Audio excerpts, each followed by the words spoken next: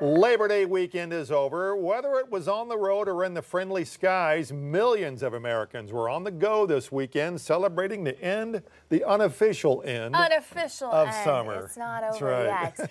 5 News reporter Lauren Spencer is here with how this weekend caps up what might have been the busiest summer travel period ever, including at XNA. Everything was running smoothly at XNA today after the airport saw a record-breaking number of passengers this summer. It comes as the TSA expects to screen more than 14 million passengers this Labor Day weekend across the nation. This is the biggest and busiest summer travel period the agency has ever recorded. More than 227 million passengers have been screened since Memorial Day, and AAA says more Americans headed overseas for the holiday, with international bookings up 44%.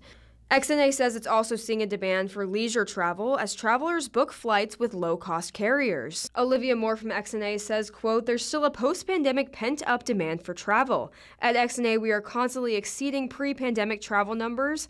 We imagine that our employment numbers will echo the national projection of a busy Labor Day weekend."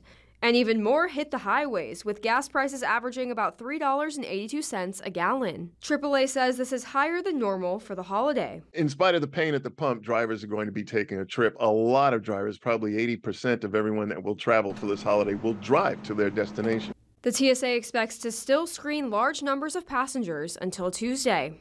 Covering news where you live, Lauren Spencer, 5 News.